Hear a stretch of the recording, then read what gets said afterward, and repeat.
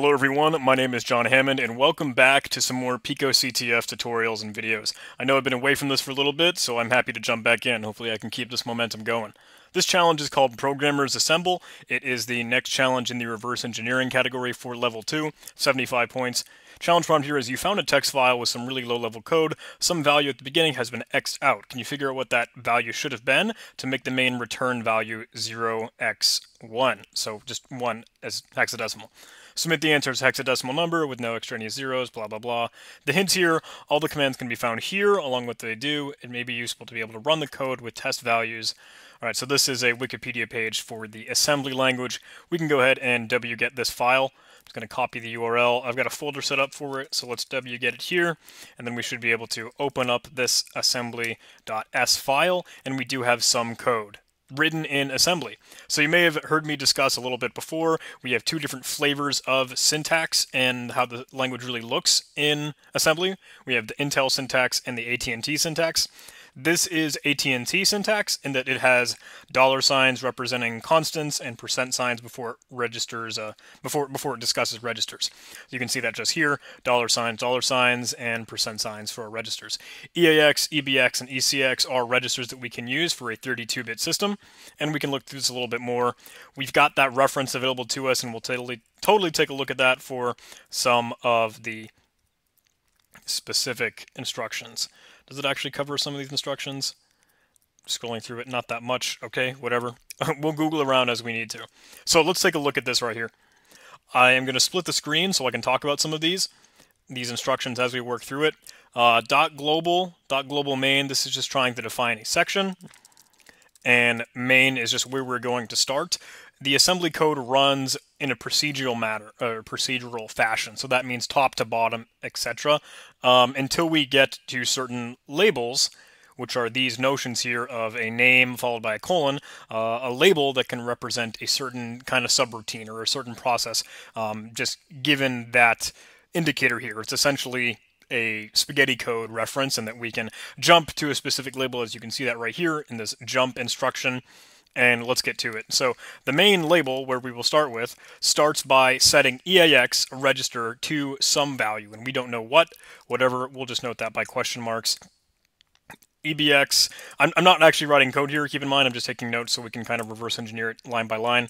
EBX is set to 0, and remember, this reads kind of backwards because it is AT&T syntax. That's the direction of the operands here. So Intel is a little bit nicer to read because it's what we're used to from kind of left to right declaring variables like that. But since this is AT&T, we'll work backwards and understand it. So ECX, the next register, is set to 0x4, so 4 in hexadecimal. And then we continue. We move on to this next loop. We aren't entering that or anything specific. We're still going in a procedural fashion. But since it has a label, we can get to different positions in the code based off things like jump. Same thing with JZ, this instruction here, because what this command does, or this instruction, is it's testing EAX with EAX, and that essentially just tests is EAX equal to 0. So test if EAX is equal to 0, and what JZ does is it will jump if that condition is not met to fin. Or maybe actually is met. Let's go ahead and check. The beauty of this is that we can research, we can Google. So they give an example here. The JZ instruction is a conditional jump that follows a test. Is commonly used to explicitly test for something being equal to 0, where JE is commonly found after CMP instruction or compare. So we've got an example here, even very, very similar to what we're looking at, where it's testing EAX and EAX if these two things, if test if EAX is equal to 0. And if that condition is met, it will jump to a location, and in our case, it is jumping to fin. So testing if EX is equal to 0, jump to fin, or finish in our case, the very, very end. But in this case, we can assume that EX is not set to 0, so we would continue on.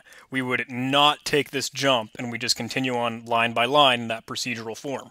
So what we do is we add ECX and EBX, and that EBX is going to have that ECX value added to it, so that means that ECX will be or EBX, sorry, will be plus equal 4, because we know that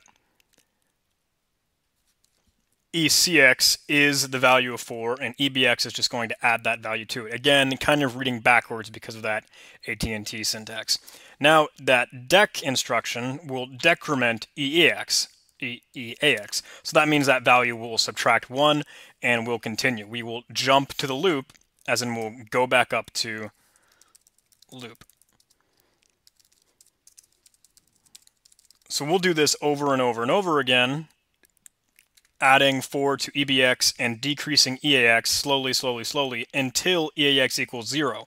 And once it does, it'll go to the finish, right down here, this label. Now this will go ahead and determine, with that compare instruction, as we saw here in the reference, don't know why I lost connection there. Okay, it's back. Used to perform comparison. So we can compare one and the other, compare one and the other, and if they are not 0, or if that condition is met where they are the same, it will jump if equal to good. So good is another label over here. Otherwise, it will set move 0 EAX. So finish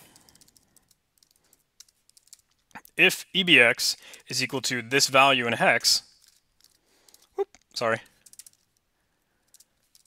Jump to good. Else EAX equals 0 and jump to end, which will just end the program with the return statement. So we want, as the challenge prompt suggested, our EAX to actually end up with this 1 as its value. So that means we want, eventually, our EBX to equal this value. So the way that EBX actually changes is because of this loop, right? So what can we do to make this happen?